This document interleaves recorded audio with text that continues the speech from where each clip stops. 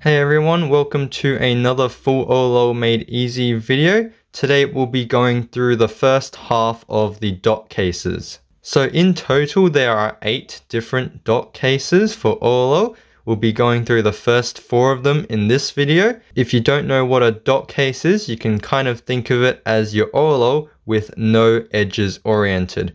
It's called a dot case because most of the cases will only have a yellow center. However, some of them may have a few corners oriented as well. Okay, so starting with the first dot case, we have this one here.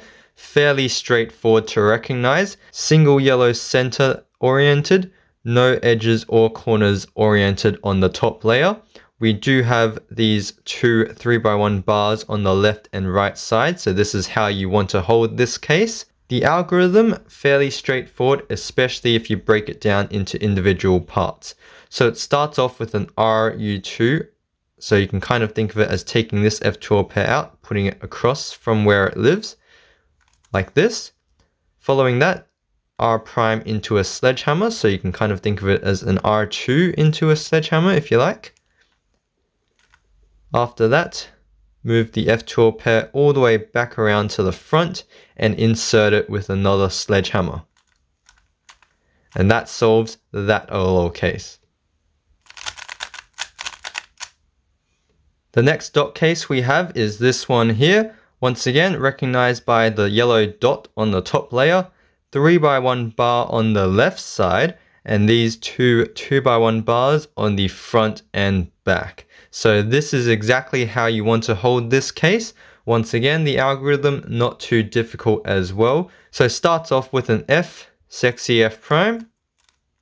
That sets up this P-shaped OLL case, which you can solve using wide F, sexy, wide F prime. Alternatively, you can do something fancy as well. So you can start off with an F, sexy. And here, instead of doing the F prime followed by a wide F, you can do an S layer move like this, and then do another sexy followed by the wide F prime.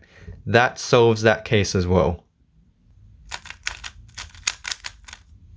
Alright, so the next 2 dot cases are these ones here. So with these dot cases, they are also mirror images of each other. So we'll start with this one here. So it's recognized with 1 corner oriented. Also, we have 3 2x1 bars on the side here.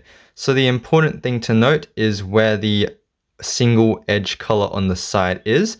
So in this case, we have the single edge color on the front, the yellow corner on the front right side. From this angle, an algorithm to solve it, once again, quite straightforward as well. Starts off with a wide F move, sexy, wide F prime. That gets you this T-shaped OLL case, which I'm sure all of you should know how to solve by now. This is just F sexy F prime.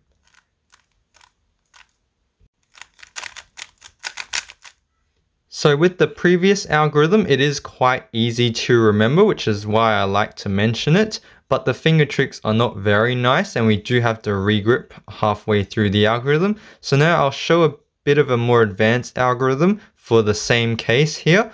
But with this algorithm, the finger tricks are a lot nicer. So for this algorithm, we actually want to hold it so that the corner is on the front here, and so that the single edge is facing the left side. From here, we want to start off with an R prime, so wide R prime that is, followed by R2, U, R prime, U. Following that, it's wide R, U2, wide R prime. Following that, it's U followed by M prime. And the final dot case I'll go through in this video is this one here. So for this case, we're holding it currently with the yellow corner at the back, and then the single yellow edge on the side here, that's facing the back as well. So with this case, the easy to remember algorithm will go something like this. So it starts off with a wide F, sexy wide F prime. That gets you this T shape here. Once again, just solve this T-shaped OLL, so that's F sexy F prime, and that is the OLL algorithm. So once again, I'll show an alternative algorithm for this case as well with the better finger tricks. So for this case, with the alternative algorithm, we want to hold it so that the front corner is on the front, and we also have the single yellow edge facing the right side this time. So the algorithm starts off with a M move, which I like to do like this, followed by a U prime. Following that, wide R, U2, wide R prime. Finally, it's U prime R, U prime R2, and then wide R.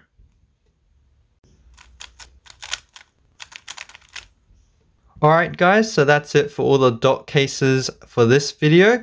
Stay tuned for part 2 where we'll be going through the remaining 4 dot cases in that video. So I hope you guys found this video helpful. Like the video if you learned something new. Please subscribe if you want to see more similar videos, and if you have any questions about anything in this video, feel free to leave it in the comment section down below.